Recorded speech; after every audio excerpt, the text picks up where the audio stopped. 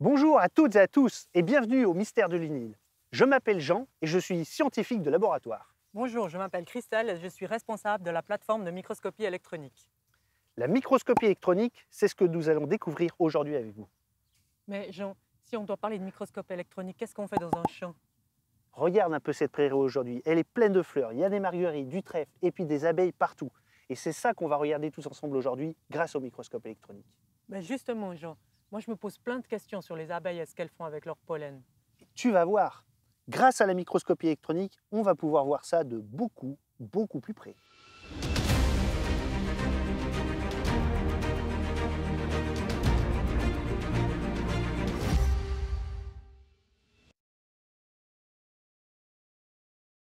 Alors voilà, ça y est, donc on est revenu de la prairie et on est revenu donc avec ce petit bouquet. Donc on a du trèfle rose, on a la marguerite et puis un bouton d'or et puis l'abeille qu'on a trouvée morte par terre. Voilà.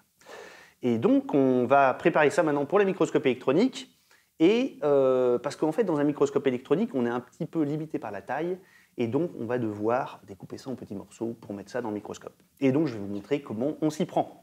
J'ai besoin pour ça d'un support en aluminium. Alors ça, je le prends, il est ici. Voilà, ça c'est un petit support en aluminium avec un petit autocollant conducteur. C'est un double face en fait, et on va coller les échantillons dessus. Je vais maintenant travailler sous une binoculaire, ce qui me permettra de voir en détail ce que je suis en train de faire.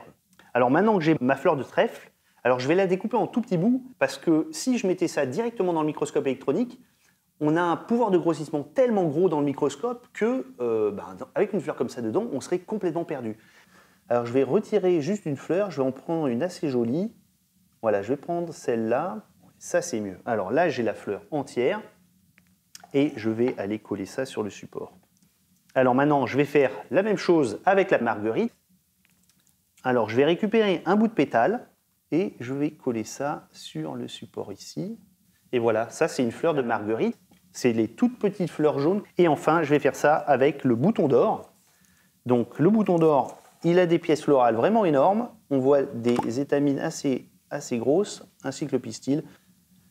Et voilà le petit support préparé. Donc on a notre pétale de bouton d'or qui est ici. On a les étamines du bouton d'or, on a la fleur de trèfle et puis un morceau de la fleur de marguerite. Voilà, donc tout est prêt pour passer à l'étape d'après.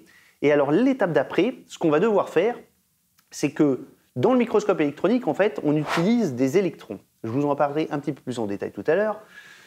Mais à partir du moment où on utilise des électrons, il faut que notre échantillon il soit conducteur d'électricité. Et pour qu'il soit conducteur d'électricité, il faut qu'on mette du métal dessus. Donc on va mettre ça dans une machine maintenant et on va évaporer du métal. Donc les fleurs vont se retrouver dans un gaz métallique, dans un gaz de platine, et ça va déposer une couche toute fine de métal sur toutes les surfaces de la fleur.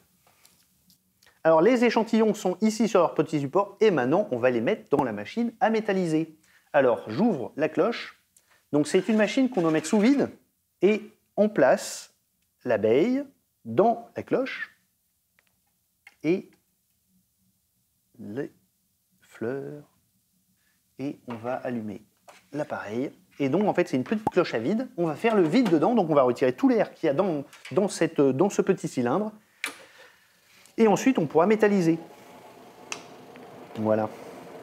Alors, le vide dans la cloche est suffisant maintenant, et donc on va pouvoir lancer le plasma.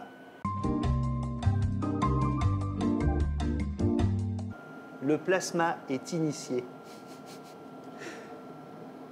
Et maintenant, je vais ouvrir le petit cache et voilà, on a le plasma qui s'est créé. Alors, en fait, je vais vous expliquer un petit peu ce que c'est que le plasma.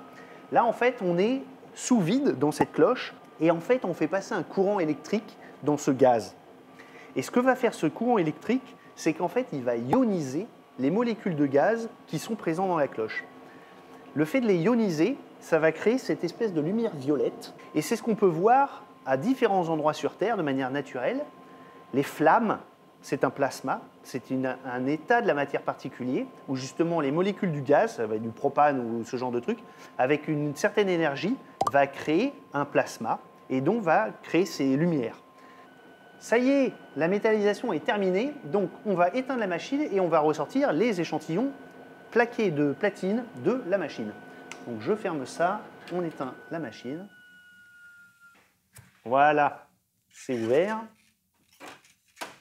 Hop. Et donc, on voit les échantillons qui sont magnifiques. Donc, ils sont plaqués platine, ce sont de vrais petits bijoux. Alors en fait, donc la couche de platine qu'on vient de déposer dessus, là, elle est assez épaisse pour la microscopie électronique, c'est-à-dire qu'elle fait 30 nanomètres. Par exemple, un cheveu, ça fait dans les 50 microns de diamètre, 60 microns, tout dépend des cheveux, il y a des cheveux plus épais que d'autres, mais en gros, on peut dire que ça fait 60 microns de diamètre. 60 microns, ça fait 60 000 nanomètres. Et là, on vient de mettre 30 nanomètres. Donc, c'est très, très fin. Et là, on voit comment ça brille. Et voilà, on a un super petit dépôt de platine.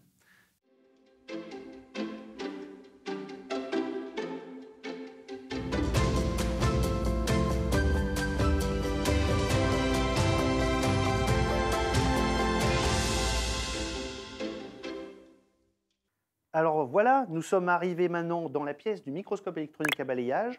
J'ai avec moi les échantillons et maintenant on va les mettre dans le microscope. Alors, un microscope électronique, à la différence d'un microscope classique qui utilise la lumière, dans un microscope électronique, on utilise des électrons. Je vais vous en dire un petit peu plus tout à l'heure, mais déjà ce qu'il faut savoir, c'est qu'un microscope électronique, c'est sous vide. C'est-à-dire qu'il y a des pompes qui tournent en permanence et qui retirent tout l'air qu'il y a dedans. Donc c'est le vide, il n'y a plus d'air dedans. Voilà, la porte peut s'ouvrir. Donc j'ouvre la porte. Je viens placer les échantillons dans la chambre. Alors, on va en mettre un ici. Voilà. Et puis, on va mettre l'abeille à côté. Voilà, on va aller la mettre là-bas, à l'opposé. Donc, je referme la chambre. Voilà. Et là, on va rallumer les pompes. Et une pompe qui va faire le vide dans le microscope. Alors voilà l'échantillon maintenant, enfin les deux échantillons sont placés dans le microscope électronique, il est allumé, il est prêt à fonctionner, et maintenant on va donc regarder ce qu'on y voit et tous les détails qu'on peut voir. Et donc toutes ces petites montagnes qu'on voit, c'est la surface du pétale de la marguerite. Toutes les images qu'on verra sur ces écrans seront en noir et blanc parce qu'on n'utilise pas de lumière. Et à partir du moment où on n'utilise pas de lumière, il n'y a pas de couleur. Et donc la seule chose qu'on peut voir sur des images en microscopie électronique, c'est présence d'électrons ou absence d'électrons. Et donc on voit déjà des détails. On avait l'impression à la base, sous la loupe binoculaire tout à l'heure, que le pétale était lisse. En fait, il n'est pas lisse du tout. Toutes ces petites montagnes sont des cellules du pétale de marguerite. Et donc ils ont cette forme un peu bombée. Et si on zoome dessus, on voit des détails apparaître comme plein de petits plis. Alors juste maintenant, pour vous donner une idée, je vais faire une pause sur cette image. Vous voyez, ici en bas, là, il y a une barre d'échelle. Ça fait 50 microns maintenant. Donc sur l'écran, la barre d'échelle fait 50 microns. Et tout à l'heure, je disais qu'un cheveu fait à peu près entre 50 microns, 60 microns de diamètre. Donc là, si on avait mis un cheveu dans le microscope électronique, le cheveu, il aurait ça de diamètre. Donc ça serait comme ça, comme une sorte de tronc d'arbre dans le microscope électronique. Allez, on va aller sur le bouton d'or. Voilà, là, on arrive sur le bouton d'or. Alors, on peut aller regarder le pétale, comme on avait fait pour la marguerite, pour voir la structure du pétale et puis comparer par rapport à la marguerite si c'est différent. Alors voilà, ça c'est la surface. Ça c'est la surface du pétale de bouton d'or. Et on voit que c'est complètement différent. En fait, il y a un côté beaucoup plus lisse que le pétale de marguerite. On voit aussi les cellules à ce grossissement. Chaque petit carré, c'est une cellule. Et vous voyez, en fait, elle n'est pas du tout en forme de dôme, comme on voyait pour la marguerite. Et c'est ce qu'on voit aussi à l'œil nu. Le pétale de bouton d'or, il a un côté ciré, beaucoup plus lisse, il est très brillant. Et en fait, si on regarde au microscope électronique à balayage, c'est ce qu'on voit. Alors, comme ça, on a l'impression, oui, c'est un peu grumeleux, un peu granuleux comme ça, il y a un petit relief, mais c'est quand même beaucoup plus lisse que le pétale de marguerite qui avait tous ces dômes. Alors voilà, maintenant on est arrivé sur la fleur de trèfle. Et donc la fleur de trèfle, on voit souvent dehors, il y a souvent des abeilles dessus ou des bourdons parce qu'en fait elle est très riche en nectar. Et en fait, peut-être vous en avez déjà goûté, vous arrachez ces petites fleurs violettes et puis vous croquez et puis vous sucez. Et en effet, au fond, il y a un jus sucré. Et donc la fleur, elle fait sûrement pas ça au hasard. C'est sûrement une stratégie justement pour attirer ces insectes qui va les aider ensuite à polliniser et à se reproduire. Et donc, le nectar, en fait, dans la fleur de trèfle, alors là, je suis sur la fleur de trèfle, alors vous voyez que finalement, dans un microscope électronique, donc mon champ de vision, il est tout petit, donc je ne peux même pas voir cette petite fleur violette entière. Donc j'ai juste une partie, là on voit, il y a 2 pétales sur les côtés. Et en fait, dans cette partie, ici, il y a les organes sexuels, donc le pollen et le pistil, et dans le creux, là-bas derrière, au fond, il y a un tube, et c'est au fond de ce tube qu'il y a le nectar. Donc ça oblige vraiment l'abeille à aller se mettre dessus, à aller glisser sa langue derrière pour aller aspirer le nectar qui est au fond de la fleur. Et évidemment, en faisant ça, alors là, elle se met du pollen partout. Et donc, si elle va ensuite sur la fleur d'à côté, elle va aller la polliniser obligatoirement. Voilà, donc ça, c'est une étamine. Et là, on voit un grain de pollen qui est posé dessus. Donc, il est bien gonflé. Les grains de pollen qu'on voit ici, ils sont carrément enchâssés dans une sorte de gelée. Et voilà, ça c'est un pollen, un grain de pollen de marguerite. Alors ça vous fait peut-être penser à un virus, par les temps qui courent, mais c'est un grain de pollen. Voilà, alors tous les grains de pollen de toutes les espèces, ils sont tous différents. C'est un peu comme les empreintes digitales chez nous. Chaque espèce de plante a son grain de pollen propre et ils ont leur forme particulière. Les grains de pollen de cette famille de fleurs, dont font partie les marguerites, les pâquerettes, c'est la famille des astéracées. Les pollens d'astéracées, ils sont comme ça. Et c'est des petites boules à épines, comme des marrons d'Inde un petit peu. Et maintenant qu'on a regardé ces 3 fleurs et les grains de pollen, on va pouvoir aller regarder l'abeille. Et donc l'abeille, elle est à un autre endroit dans le microscope, donc on va aller se déplacer dessus et on va regarder comment elle est. Là, vous voyez, ça c'est l'avant de sa tête. Là, on a sa bouche ici, avec ses 2 mandibules. Donc, vous voyez, elle est pleine de cils. Donc voilà, ça c'est vraiment la langue de l'abeille. C'est ça qu'elle va aller mettre au fond de la fleur de trèfle qu'on a vue avant. Et là, par capillarité, ça va remonter et elle va remettre ça dans sa bouche. Elle va la ressortir, la rentrer.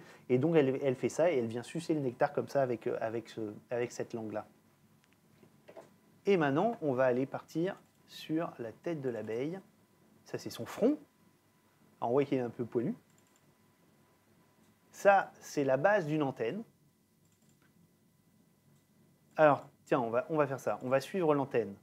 On va suivre celle-là. Là. Alors voilà, ça c'est l'extrémité de l'antenne de l'abeille. Donc c'est ça qui lui permet de palper son milieu un petit peu. Alors là, vous voyez un peu la rotule qui forme la base de l'antenne de l'abeille. Et si on zoome maintenant, par exemple, sur un des cils qu'on a ici, donc voilà, on peut zoomer sur un cil. Alors, il y a des cils qui sont mobiles. Ceux-là, ils n'ont pas l'air mobiles. Ils ont l'air d'être vraiment enchâssés dans la carapace. Et voilà, on arrive sur l'œil de l'abeille. Alors, on voit cette structure, pareil, en petites alvéoles. C'est les petits yeux de l'abeille. On voit qu'il y a même des poils. Et donc là, elle a une vision, déjà avec la forme de l'œil qui est très bombée, elle peut voir dans toutes sortes de directions. Et voilà la surface d'une abeille. Je ne sais pas si vous avez remarqué à des moments, quand on les voit sur les fleurs, elles ont sur les 2 pattes arrière 2 bouts jaunes. On appelle ça les sacs à pollen. En fait, ce n'est pas vraiment des sacs. En tout cas, le pollen est là, sur le flanc des pattes arrière. Et en fait, c'est à cet endroit-là de la patte arrière qu'elle place le pollen. En fait, c'est une partie de la patte qui est légèrement concave, un peu creuse comme ça. C'est tout lisse. Et sur les côtés, on a ces poils qui forment une sorte de corbeille. C'est pour ça qu'on appelle ça des sacs à pollen. Et en fait, ces endroits des pattes, elles ont une autre caractéristique, c'est qu'elles ont un poil en plein milieu, ici. Et sur chaque abeille, il y a ce poil qui est là, tout seul au milieu de cette surface toute plate. Et en fait, ce qu'elles font, au moment où elles viennent récolter le pollen, elles commencent à placer le pollen au niveau de ce poil. C'est comme un support sur lequel elles viennent plaquer le pollen et ensuite elles agglomèrent, elles rajoutent de plus en plus de pollen.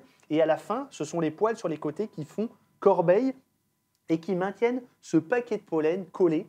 Et elles se font des sacs vraiment énormes. À des moments, on voit les abeilles et en plus, à la fin, on sent que c'est lourd parce que quand elles volent, elles ont les deux pattes arrière qui pendent comme ça. Et donc, cet endroit est rempli de pollen ici. Alors, je viens de vous expliquer comment les abeilles récoltaient le pollen. Donc, elles font ces gros sacs à pollen et ensuite, elles rentrent à la ruche. Et en fait, qu'est-ce qu'elles font avec ça? Alors, moi, je sais qu'elles se nourrissent de pollen, elles nourrissent les larves aussi, elles se nourrissent aussi de miel. Et qu'est-ce qui devient dans l'abeille? Et ça serait vraiment bien de pouvoir regarder dans une abeille. Et donc, pour ça, on a un autre microscope qui va nous permettre de regarder ça. C'est un microscope qui permet des grandissements immenses, bien plus grands que ce microscope-là, et qui nous permet de regarder dans les échantillons cette fois-ci. Et donc, je vais vous montrer ça tout de suite.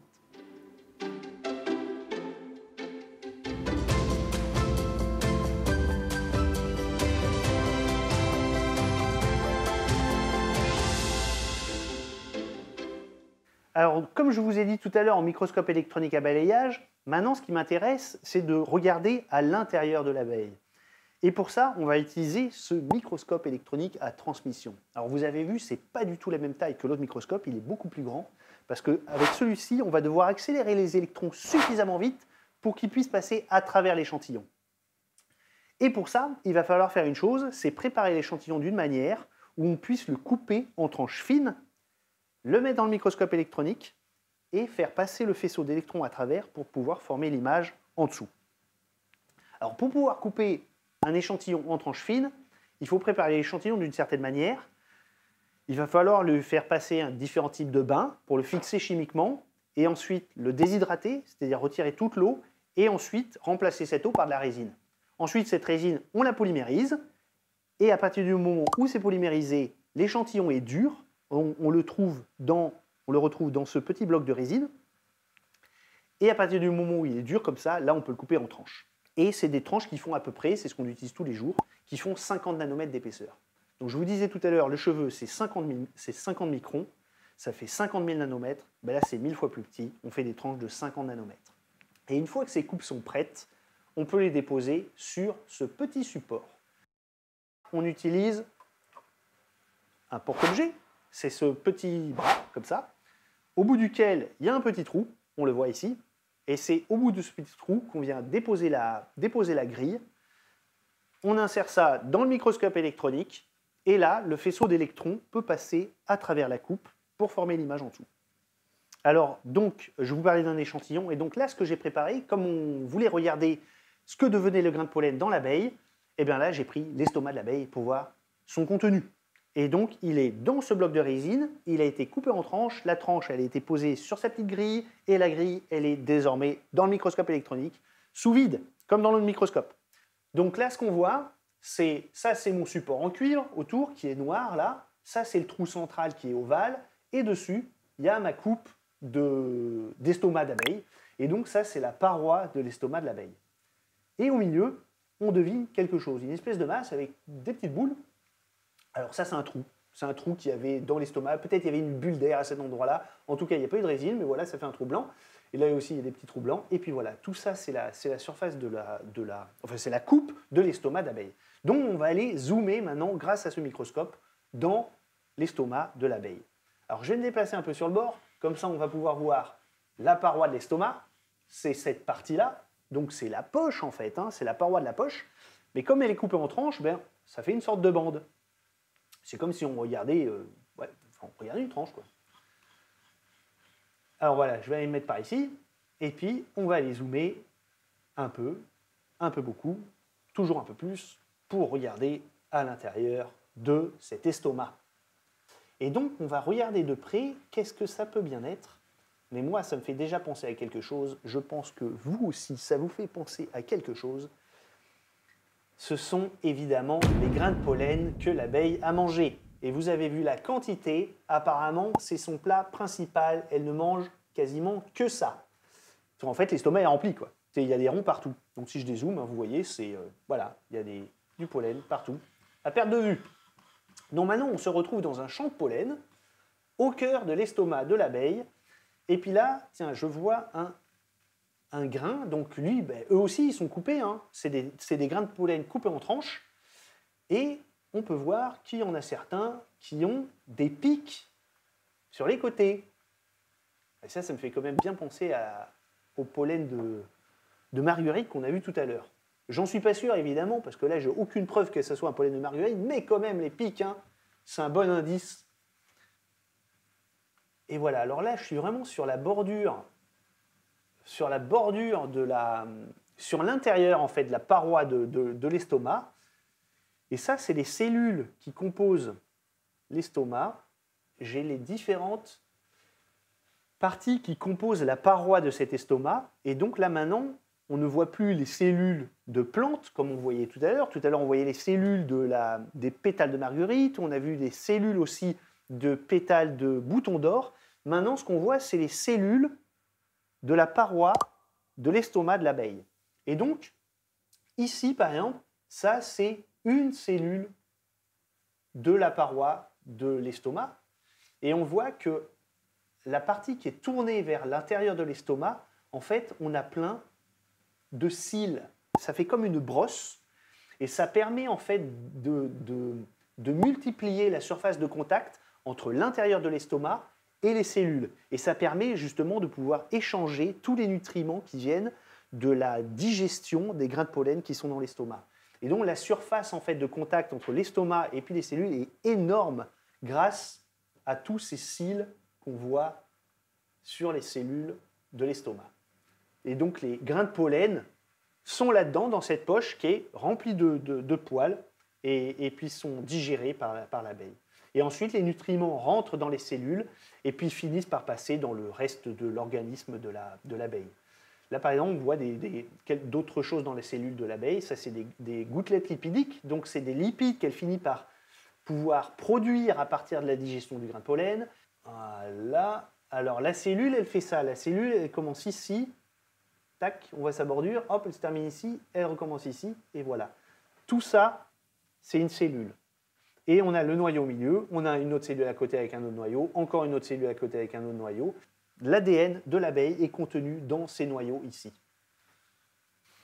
Donc, comme vous avez pu voir à travers tout ce parcours avec la microscopie électronique, on a pu voir les différentes fleurs qu'on a ramassées dans la prairie, on a pu voir tous ces différents grains de pollen, et enfin, on a pu voir l'abeille, qu'elle se nourrissait bien de grains de pollen, parce qu'on a pu voir à l'intérieur de son estomac et qu'il était rempli de ces grains de pollen.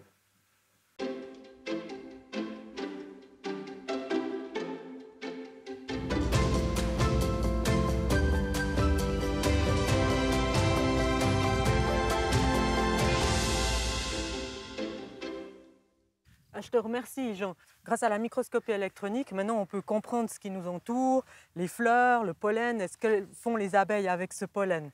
Ah, mais c'était un vrai plaisir de regarder ça ensemble. Mais je me demande vraiment qu'est-ce qu'on pourrait regarder d'autre.